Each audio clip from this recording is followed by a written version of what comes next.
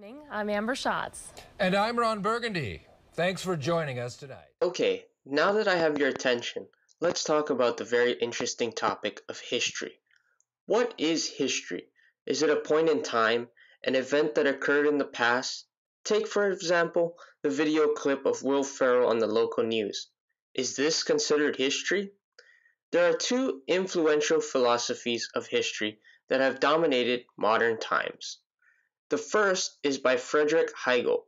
He believed that history has three parts: idea, thesis, and the antithesis. The mind takes the thesis and the antithesis and weaves them into a synthesis. Synthesis then becomes a thesis, and the process repeats itself. Hegel believed in the absolute mind.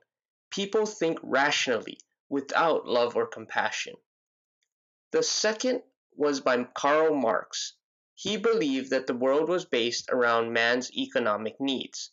Marx's interpretation is that history has purpose, whether people choose between resisting change or doing what is righteous. In many early societies, history was assumed to be the operation of the supernatural. Outside forces acted on humans and moved them like characters in a drama from scene to scene. It was believed that there was a preordained plan, and events in life followed this plan. In the modern world, history is most commonly used for religious reference and to tell the story of war. It seems that history continues to repeat itself.